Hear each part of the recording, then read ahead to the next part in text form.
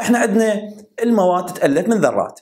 الذرات هاي بصورة عامة هي تتألف من الكترون سالب الشحنة، وبروتون موجب الشحنة، ونيترون متعادل الشحنة. شغلنا هسه بالكهربائية الساكنة انتبه لي على البروتون والالكترون.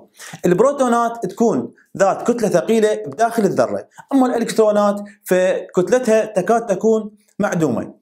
مقدار شحنة الالكترون 1.6 في 10 السالب 19 كولوم، وهي نفسها مقدار شحنة البروتون. ايش قد؟ 1.6 في 10 السالب 19 كولوم. بس الفرق هنا الالكترونات تكون سالبة الشحنة، البروتونات ايش بيها؟ تكون موجبة الشحنة. هنا عندي الكهربائية ساكنة شلون تصير؟ ملاحظ نفسك من تمشي خاصة بالشتاء، من تمشي على الكاربت وتلزم يعني مقبض الباب او السياره شلون تنصعق. هنا العمليه اللي هنا صار عندي عمليه دلك، يعني الحركه اللي صارت الاحتكاك بين جسمك وبين الفراش، يعني شنو اللي صار عندي؟ فقدت انت شحنات سالبه بسبب الدلك، لان الشحنات السالبه اللي موجوده باسطح الذرات مال المواد العازله اللي هي نعرف احنا الفراش مطاط او صوف كلها مواد عازله. الموجوده هاي الشحنات اللي هي الالكترونات السالبه هاي الموجوده، هاي الشحنات اكتسبت الطاقه الحركيه اللي تمكنها من انه تتخلص من جاذبيه البروتونات او من جاذبيه النواة. خلينا نحكيها بصوره عامه.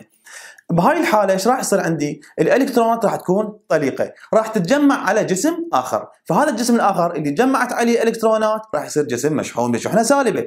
زين، انا هسه عندي الذره. خلينا نرجع للذرة. أغلب الذرات الموجودة بالطبيعة هي ذرات متعادلة، يعني تحتوي نفس العدد من البروتونات والإلكترونات. بحالة أنه الذرة افتقدت للإلكترونات راح يصير بها عدد البروتونات أكثر من عدد الإلكترونات. بهاي الحالة شنو راح تكون شحنتها؟ شحنتها موجبة أكثر من السالبة، فراح نسميها مشحونة بشحنة موجبة أو نسميها آيون موجب. بينما الإلكترونات الذرات اللي تكتسب إلكترونات راح تكون بها عدد شحنات سالبة أكثر من الشحنات الموجبة، يعني راح تكون الذرة آيون سالب والجسم مشحون بشحنة سالبة. نرجع إلى طرق شحن المواد. 3 طرق عندنا لشحن المواد بالكهربائية الساكنة. أولا الدلك، ثانيا التماس، ثالثا الحث. الدلك مثل ما حكينا قبل شوية أنه عندي الطاقة الحركية اللي تستثمرها الالكترونات للتحرك من جسم الى اخر، مثل ما موجود عندنا بالكتاب. اما التماس فهو عباره عن اتصال بين جسمين، جسم مشحون وجسم متعادل. الجسم المشحون اذا كان مشحون بشحنه سالبه، لما راح يلمس جسم متعادل راح ينقل الشحنات السالبه للجسم الثاني، فيصبح الجسم الثاني ايضا مشحون بشحنه سالبه. واذا جسم عندي مشحون بشحنه موجبه راح مو ينقل البروتونات ما تنتقل، راح يسوي؟ راح ياخذ الشحنات السالبه من الجسم المتعادل ويشحن الجسم المتعادل بشحنه موجبه. هسه راح نجي لطريقه الحث. طريقه الحث من اسمها يعني ما عندي تماس بين الجسمين.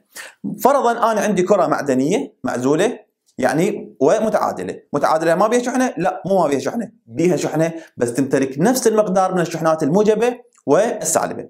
هسه عندي هاي الكره المعدنيه وعندي ساق من الزجاج مشحون بشحنه موجبه.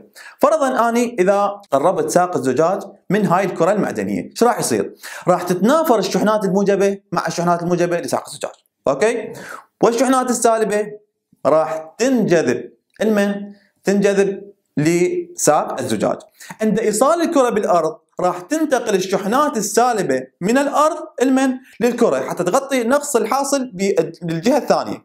فراح تنتقل الشحنات السالبه من الارض الى الكره، اقطع اتصال الكره بالارض، ارفع ساق الزجاج، راح تنشحن الكره بشحنه سالبه، بشحنه مخالفه للجسم الشاحن.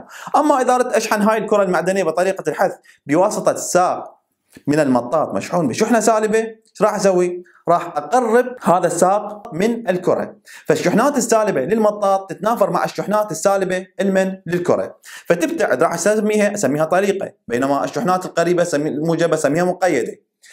عند ايصال الكره بالارض راح تتسرب هاي الشحنات السالبه مباشره الى الارض، لان هي متنافره مع الساق السالب.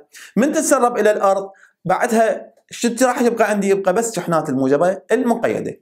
اقطع اتصال الكرة بالارض وارفع الساق، راح تكون عندي الكرة مشحونة بشحنة موجبة بواسطة ساق من المطاط مشحون بشحنة سالبة. هاي طريقة الحث. هسه عرفنا شلون طرق شحن المواد بالكهربائية الساكنة. زين هسه شلون اعرف انه هذا الجسم مشحون بشحنة موجبة، لو مشحون بشحنة سالبة، لو اصلا هو مشحون، لو متعادل؟ كل هذا راح نعرفه من خلال جهاز اسمه الكشاف الكهربائي، والكشاف الكهربائي ان شاء الله في فيديو اخر.